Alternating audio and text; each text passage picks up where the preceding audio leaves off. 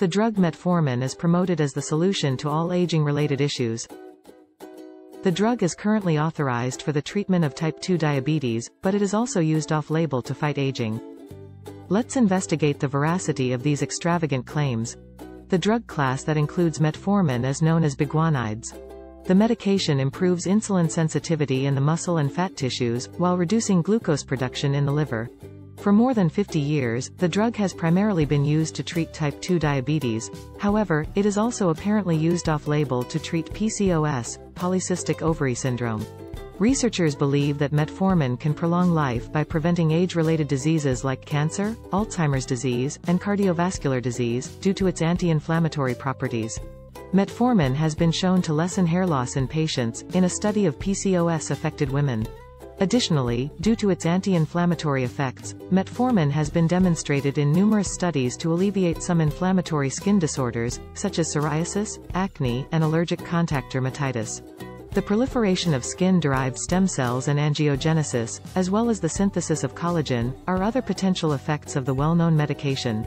In addition, metformin was discovered to raise the body's level of the peptide hormone growth differentiation factor 15, GDF15, in a number of human and mouse studies. GDF15 can increase energy and help people lose weight. Several human trials are currently being funded by the National Cancer Institute, to ascertain the function of metformin in preventing or treating various cancers, such as breast cancer, endometrial cancer, and chronic lymphocytic leukemia. The use of metformin as an anti-aging medication is still not authorized, despite a lot of speculative research and small studies. To grant the drug that recognition, many more extensive studies and human clinical trials are necessary. So, take this information around metformin as an anti-aging solution with a pinch of salt.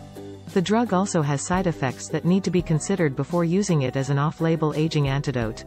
Common side effects of metformin include nausea, diarrhea, gas, bloating, stomach pain, indigestion and decreased appetite. As a rule, metformin is generally only available by prescription. A cheaper over-the-counter alternative is Berberine, with the added bonus of being better tolerated in most patients.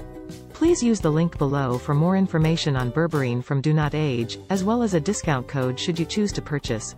As always, please talk to your doctor before making any health-related or dietary changes. If you found this video helpful, please like, subscribe, and share.